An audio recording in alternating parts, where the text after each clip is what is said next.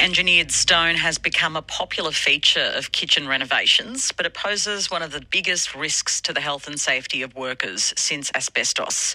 Particles of dust from the dry cutting of engineered stone can lodge in the lungs of anyone close by, causing a fatal condition known as silicosis.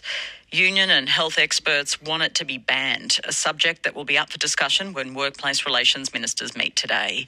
Tony Burke is the Minister for Employment and Workplace Relations, and he's my guest this morning. Minister, welcome back to the program. Good morning, Patricia. Will today's meeting resolve to ban the use of engineered stone in Australia? What will happen today is I'll be recommending that we release the report publicly and then that we reconvene fairly soon once the report's been out there for people to be able to publicly see exactly how strong it is for us to then make the decisions. The important thing here is the powers largely reside in work health and safety at a state level. I'm wanting to make sure that I can keep all the states moving together. I would have liked to have actually had agreement to release a report before today. I didn't get that agreement from every jurisdiction. I got it from most, but not from every jurisdiction. So today we want to make sure that the report's released publicly. I'll tell you the report is much stronger than I expected it to be. We put out 3 different options that we asked Safe Work Australia to consider. One was a regulation system, the second was a ban of anything with silica content above 40%, and the third was a complete ban. The report, which unfortunately some of it's appeared in the media today and the papers prior to its release, but what's reported there is correct. It's come back with a very strong recommendation in favour of a ban. Okay, so the report calls for an outright ban. That's right. And will you take that recommendation and make it law? The power to do that rests with the states. So what we'll be doing today is doing the 2-stage. First thing, I don't think it's reasonable for us to be making a final decision without the public knowing what's in the report. There have been calls in the lead up to this meeting for the public release of the report. I wanted to be able to do that, but didn't get the agreement.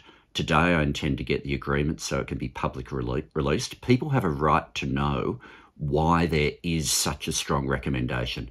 And then I want to make sure that we return before long, certainly this year, for a further meeting where we can make final decisions. Some jurisdictions I expect will come out with their own position in advance of that. But we have a substance which is being compared to asbestos for a reason. And similar to asbestos, if you have one of these kitchen bench tops in your home, while it's there, when it's stable, it is not a risk. It is not an immediate panic or anything like that for people who have these in place. The risk comes either at installation or at renovation or removal. And we will be dealing with this as a legacy product for decades to come. Are you worried that some jurisdictions will try to avoid an outright ban? I would be surprised. I'd actually be surprised if the industry campaign that has been running so strongly with advertising over the last few days continues in that form once they've seen the report. I don't believe there's any section of Australia that will look lightly at the reality of people losing their lives because they went to work. And one of the key differences here between what we remember happening with asbestosis and mesothelioma was that with those diseases, they came on late in life. With silicosis, people get it young. I've met people in their 30s who now have silicosis. One worker said to me that his doctor said, okay, well, don't panic. You do have silicosis, but do you have your affairs in order? These are the questions that are being put to people because they went to work. And we need to take action. We need to take action soon. But I do think the public have a right for the public release of this report first. Minister, final question on this, but how quickly will we see a full ban on this? It's in the hands of the state jurisdictions. How quickly would you like to see it?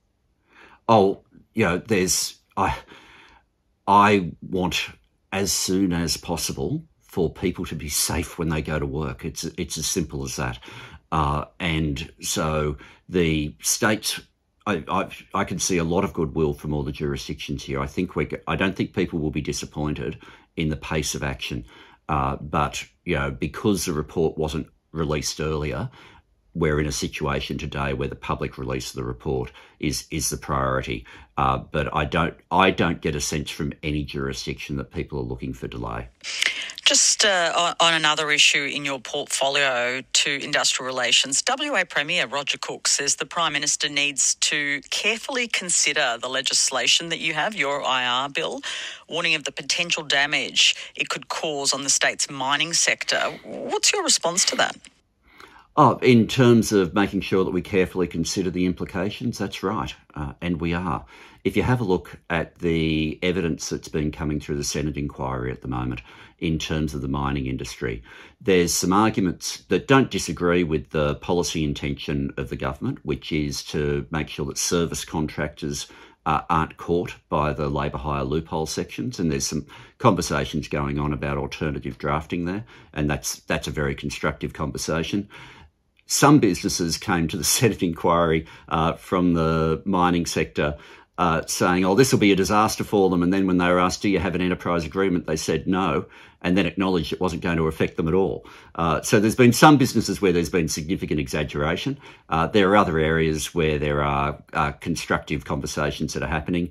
And there are some businesses that just don't want us to close the loophole, and that's where there's just a straight out difference of opinion. I don't think it's right that you can agree to an enterprise agreement, agree to a minimum rate of pay, and then undercut it by either employing people through a shelf company or a labour hire firm.